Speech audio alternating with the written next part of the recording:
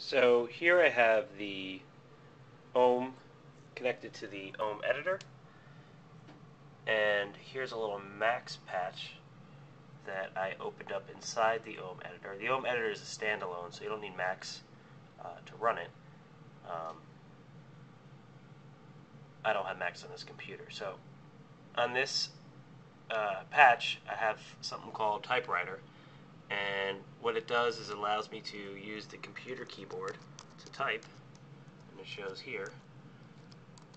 And if I go over to the Ohm,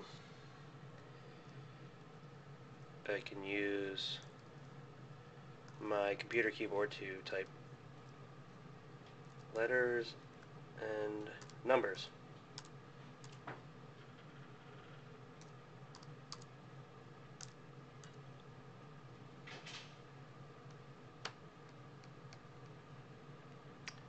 There's another little thing on here called circles.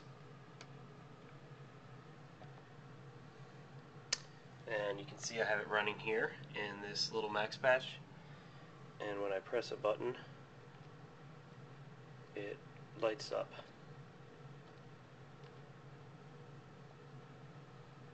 I can also adjust the speed of that by adjusting the BPM.